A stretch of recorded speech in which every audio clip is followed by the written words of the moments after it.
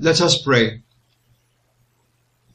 Praise, honour, and glory be to you, O Christ, who, when you were given up to the will of your persecutors, suffered many torments when they took off the purple robe, which was stuck to your wounds, and put upon you your own clothes. Grant that after I have put off the clothing of this body, I may be clad with the robe of perfect charity, and that I may be adorned with your merit, and through your mercy be introduced as an adopted son into the heavenly inheritance. Praise, honour, and glory be to you, O Christ, who in the midst of reproach and injury bore your cross with excessive pain on your sacred and cut shoulders. Wearied and panting for breath, you toiled exceedingly under its heavy weight. Give me grace to take hold of the cross of self-denial with ardent devotion, and to imitate with the most fervent of charity the example of your virtues, and to follow you in humility even unto death. Praise, honour, and glory be to you, O Christ, who, when you were led from the city with 2 thieves, did not refuse to be pressed upon and thrust, hastened, and to be afflicted in many ways. Draw me after you, that I may quickly follow. Grant that for your sake I may entirely deny, forsake, and go out of myself. Give me grace to think of you alone, and to find no joy except in you, my Redeemer. Grant that I may love you alone, and may return love for love. May I earnestly seek after you, and live to you alone. Praise, honour, and glory be to you, O Christ, who, when bowed down by the weight of your cross, at length reached the place of punishment, where, quite exhausted, they offered you wine mingled with gall. May you extinguish in me all gluttonous and carnal desire, giving me grace never to consent to any impure or unlawful pleasure. But may I take my food in moderation, to the glory of your name, and may hunger and thirst after you alone, and find no pleasure or gladness except in you. Praise, honour, and glory be to you, O Christ, who was stripped before the gaze of all people on Mount Calvary, and the soreness of your wounds being increased by the removal of your clothing. You did not refuse to undergo for my sake the most dreadful pain.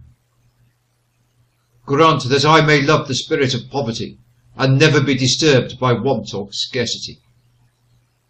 Give me grace to bear patiently any difficulties or troubles in this life, for the glory of your name. Strip my heart of every vain fancy and affection, and grant me a holy intent with pious desires, renewing within me daily a most pure love for yourself. Praise, honour, and glory be to you, O Christ, who gave himself up to be extended naked upon the wood of the cross, and the joints of your most holy limbs to be wrenched apart, most cruelly nailed and fastened thereto. Then for my sake you suffered your most delicate hands and feet to be most deeply wounded.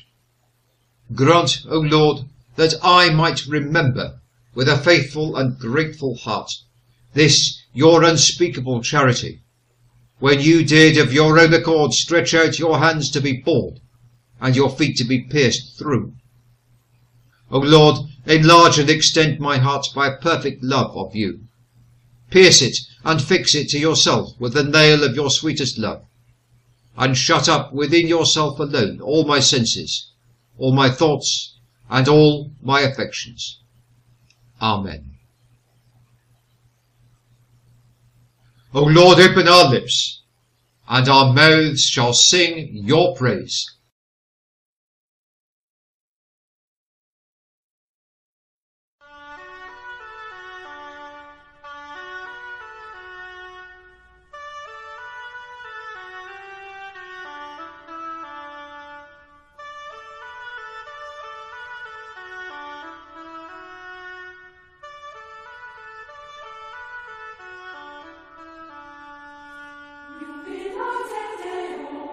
Omnis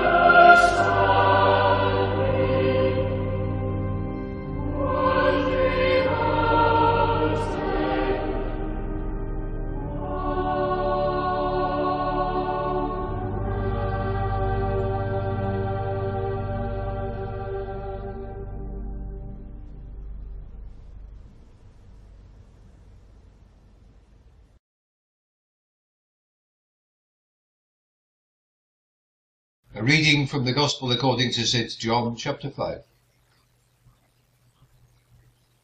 If I testify about myself, then my testimony is not true. But there is another who testifies about me, and I know the testimony he testifies about me is true.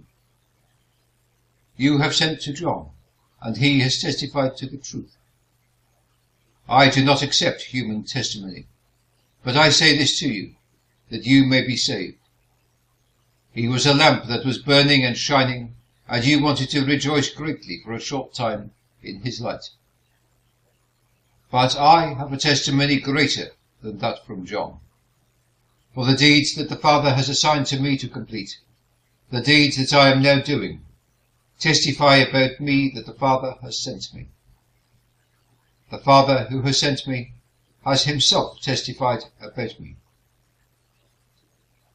You people have never heard his voice or seen his form at any time, nor do you have his word residing in you, because you do not believe the one whom he sent.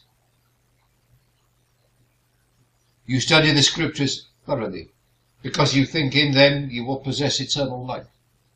And it is these same scriptures that testify about me. But you are not willing to come to me, so that you may have life. I do not accept praise from people, but I know you, that you do not have the love of God within you. I have come in my Father's name, and you do not accept me. If someone else comes in his own name, you will accept him. How can you believe if you accept praise from another, and don't seek the praise that comes from the only God? Do not suppose that I will accuse you before the Father. The one who accuses you is Moses, in whom you have placed your hope. For if you believe Moses, you would believe me, because he wrote about me. But if you do not believe what Moses wrote, how will you believe my words? This is the word of the Lord. Thanks be to God.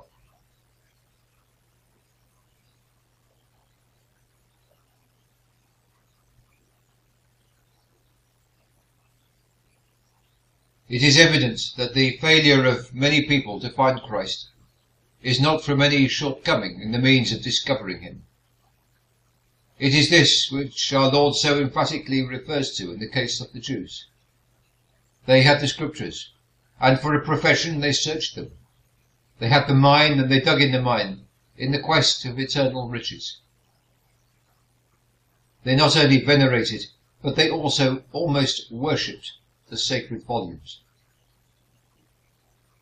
With privileges far less than the mass of professing Christians have now, they improved them far more. And yet, after all, they failed. Multitudes of those who searched the scriptures failed to find Christ, or if they found him only in order to reject him. This failure does not arise from a want of intelligence, from the right understanding in the use of the means. Let us observe the case of the Jews. We have seen how they searched the oracles of divine truth, and let us now observe the views with which they searched them. You search the scriptures, said Christ, because in them you think you have eternal life. They so, in this way, sought the right thing, and they looked in the right place. How many Bible readers today are there of whom even this much can be said? Surely we may ask if the Pharisees and scribes of those degenerate and unhappy days were not nearer the kingdom of heaven than many of ourselves.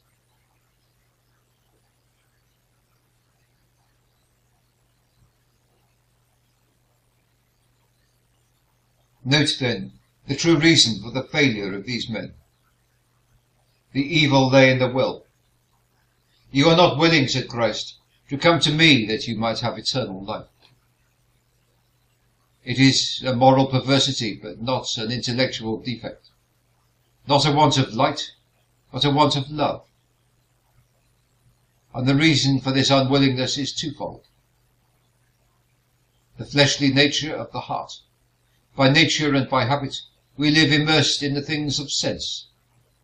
At home, amongst the things outward, material, tangible, we with difficulty rise to any concept or contemplation of things spiritual and unseen. And secondly, we have a love of sin. We instinctively feel that we cannot come to Jesus and live in his divine and holy fellowship, and yet live in sin. They feel that there is a natural and eternal incompatibility between the two things. They may come to Jesus just as they are, but they cannot abide with Jesus just as they are. Therefore he and they remain strangers forever. We should take from this the preciousness of the Bible as a means of leading us to Christ, but also the worthlessness of the Bible if it does not lead us to Christ. Men, before regeneration, that depart from the salvation of God, are in a state which Jesus counts and calls death. With this remark of the Saviour, the true condition of sinners is seen with clear distinction. There is no room left here for dispute or mistake. In the bosom of the Father, Jesus knows the mind of God. He sees the end from the beginning. From the foreground of time, he declares that death is man's character. With his eye on eternity, he pronounces that death will be their doom. If we remain to the last where we are found at first, we shall be lost forever. In order to pass from death into life, it is necessary for us to come to Jesus. The lost must wrench themselves away from a whole legion of possessing spirits, and come to Jesus as simply and as really as the cured demoniac came, to sit at his feet. To take off the old man and to put on Christ is as real as to take off and put on garments that are clean, and as great in its results as to put off this mortal and put on the immortal. In order to have life, nothing more is needed than to come to Jesus. No qualifications are demanded. No selection of person according to merit is made. None are excluded for the presence of one quality or the absence of another. To the dead, one thing only is essential: that they should come to Christ. Those who are spiritually dead are not willing to come to Christ for life. This seems strange. Even the Lord himself wondered at their unbelief. It is the very mystery of iniquity that man's resistance to the divine proposal is great in proportion to the easiness of its terms. Jesus complains that men will not come to him for life. It follows from this, as clear and sure as the reflection of your face in a mirror, that he delights to give, to be eternal life to the lost. Here the Saviour opens his heart, that we may look in and see the love that fills it. I do not know of any passage of Scripture where the compassion of Jesus flows more freely. When interpreted correctly, this is more consoling than any promise, more solemnizing than any terror. When Jesus tells us what grieves him, we learn with certainty what would make him glad. The inference is infallible. No truth can be more plain or more sure than this, that the flight of sinners to himself for life is the chief delight of God our Saviour.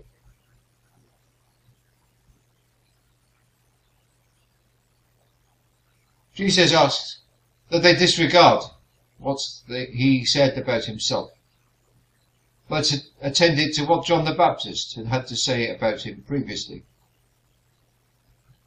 His observation in verse 31 shows a great humility on his part.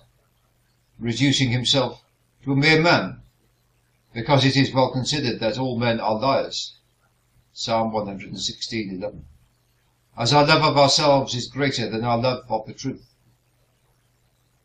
The words of Jesus, however, were of course absolutely true, but he wishes to reduce the value of his own evidence in the hope that they may pay more heed to the words of John, an independent witness whom they had revered.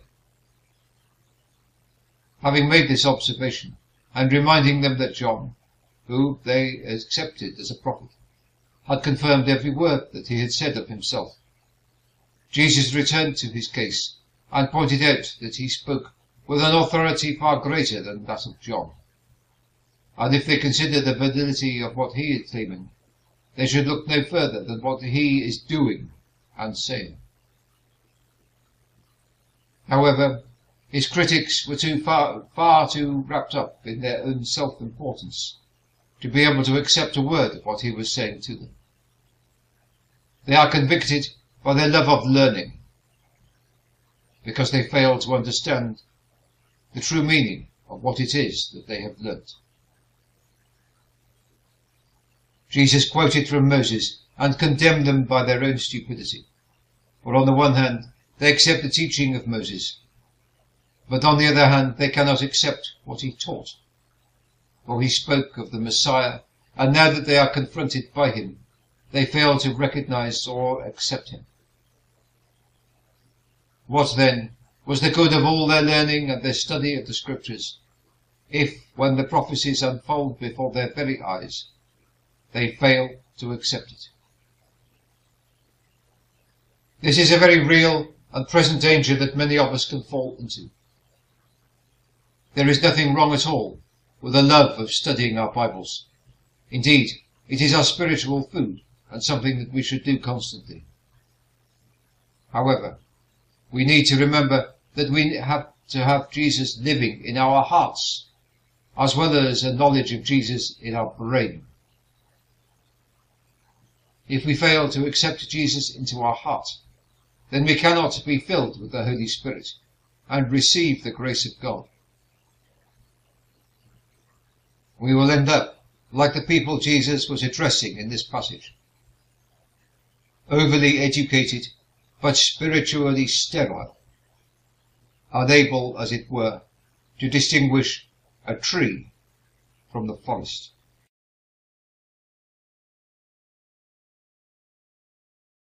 Let us pray. O God, our refuge and strength, who is the author of all godliness, be ready, we beseech you, to hear the devout prayers of your church. Grant that those things which we ask faithfully we may obtain effectually. Through Jesus Christ our Lord. Amen.